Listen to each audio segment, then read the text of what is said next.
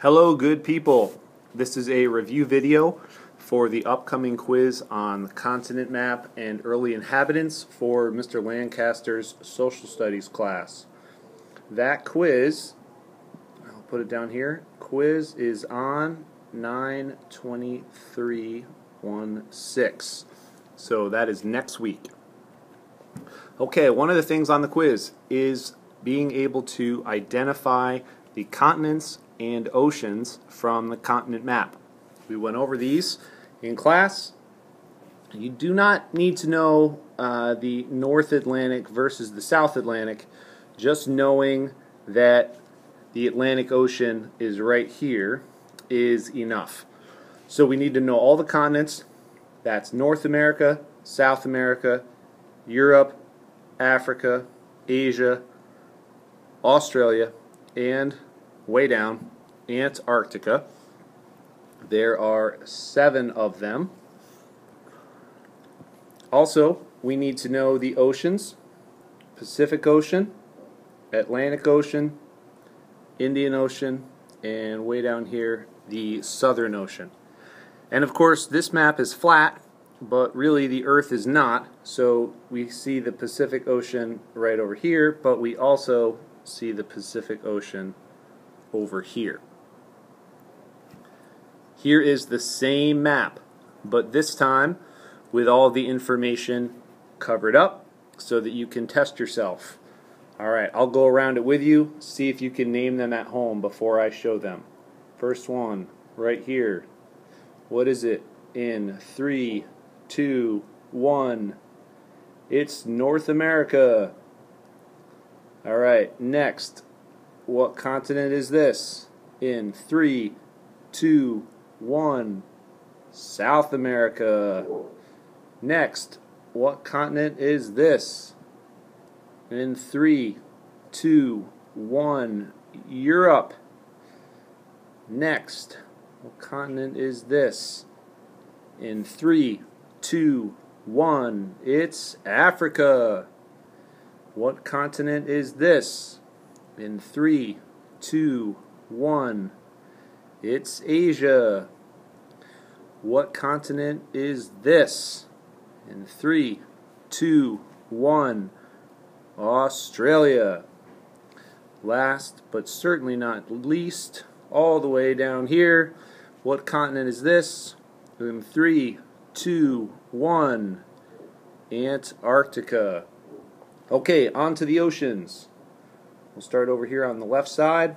This ocean in 3, 2, 1. The Pacific. And of course, that's also over here because it wraps around the globe. Next, what ocean is this? A hint. I said you didn't have to know north or south. You just needed to know that it is the Atlantic Ocean. Excellent. Next up over here, this is the Indian Ocean. And very far down, well, that's a big hint. It is the Southern Ocean. We also had some key terms that had to do with the first inhabitants into North America. One of the key terms was migration. This is the movement of people or animals from one region to another. And we talked about that this happens over time. This is not just like from one day to the next, but over a large period of time, people or animals are traveling great distances. Another key term we had was hunter-gatherer. These were people who hunted animals and gathered wild plants for their food.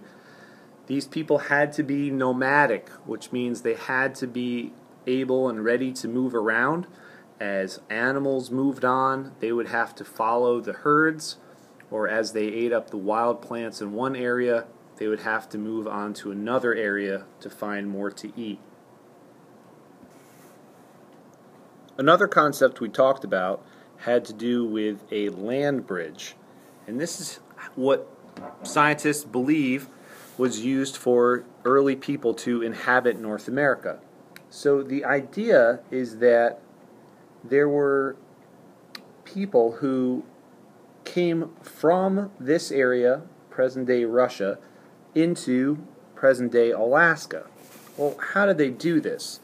Well, a long time ago, and we're talking between 10,000 and 100,000 years ago, the Earth was colder, and much of the northern part of the Earth was covered with ice, and so this area would have been covered with ice, making it kind of like a bridge between Russia and Alaska, so that people would have been able to travel, by walking of course, between Russia and present-day Alaska. So this land bridge came across this area called the Bering Strait. Our last key term here, the word environment, and this is the climates and landscapes that surround living things. And also, as we discussed in class, the environment influences everything that people do, how they act, what foods they eat, what kinds of buildings they make. And one of the examples we had was the school. We saw a school in Bali and versus a school in the United States, and how the environment in Bali may influence the type of school that they have. Okay, that's it. Just a short little review video. Watch it a few times to help you learn the terms, and we will see you soon.